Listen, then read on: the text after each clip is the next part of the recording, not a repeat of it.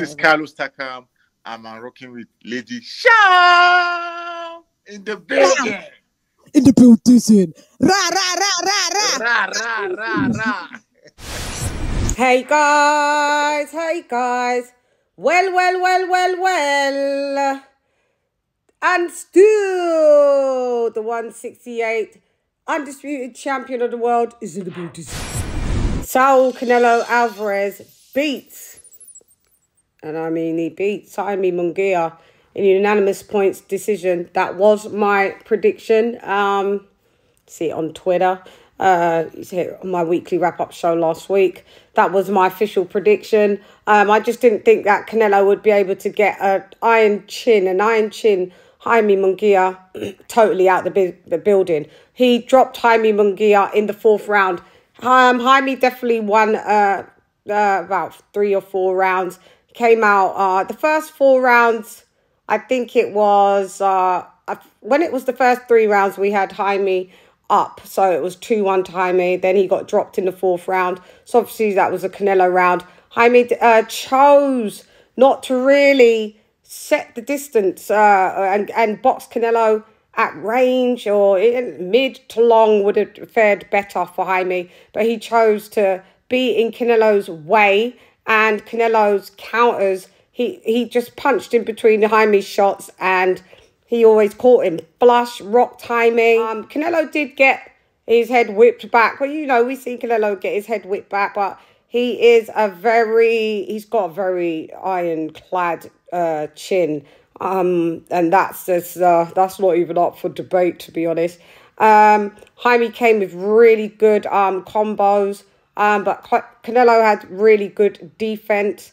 You know, he came with the high guard and was blocking a lot of Jaime's shots, but Jaime's volume did seem to cause Canelo a little bit of problems in the, I would say, you know, Jaime does flail mid-rounds, and then he always gets this second wind, and that second wind is why I chose to give my prediction of a unanimous decision to Canelo, because Jaime's second wind, if it was anybody else other than Canelo, Jaime's second wind, he always gets the opponent out.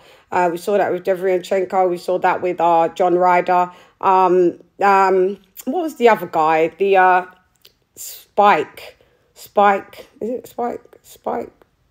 Sullivan, I think. Yeah, Jaime was getting pieced up there until he actually stopped him, I think, in round 6.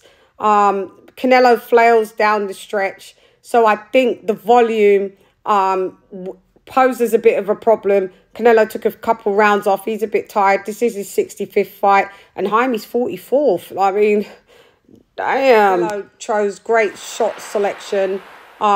He's got lots of tools in his box for sure. He shows great combos as well. Yeah, and it was a good fight to watch. It was exciting. As you see, there's a lot down. Oh, whoa! I'm like, Jaime's down. But yeah, Jaime started to lose form after the knockdown. I think the confidence he started just getting caught and hit too much times. You know, he has looked better under Freddie Roach, but I just think this is where experience beats youth. But youth helped Jaime to stay in the fight. Great account of himself, though, I'm not going to lie. And he should feel proud of his performance. I mean, you know, Canelo did say at the end of the fight that, oh, Jaime was slow and I saw all his punches. The liberties in the building. I'm so fucking tired. I'm not going to do this blow by blow and whatever, you know what I mean? We will discuss this on Monday, the weekly wrap-up Shiggity show. But overall, great fight. Jaime did very well. I was like, just come on, Jaime, just get this done. Let's make sure you have a good account of yourself. And that's it, you know. It's no shame losing to Canelo Alvarez, you know what I mean? I do still think that Canelo will face problems with anyone that's a mover and got power. That's always been my thing for Canelo, and I know that's Canelo's Achilles heel. But yeah, great. Canelo looked sharp. short, impactful punches that generated a hell of a lot of power, man.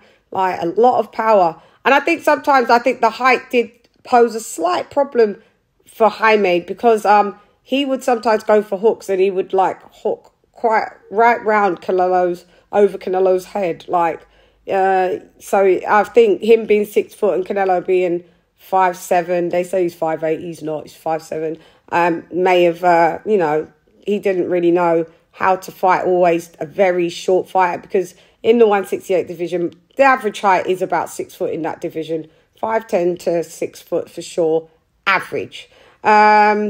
But yeah, shouts out to Saul Canelo Alvarez. He wins and beats Jaime Munguia in a unanimous points decision. So yeah, commiserations to Jaime. You did a good job. You did a good job. Anyway, I'm gone. Hey girl, it's Lady Chan, rep nonetheless. Combats with Chan. CHANN. Wow, the knockdown in round 4 is the blue decision. CHANN. Viva Mexico! Bye-bye.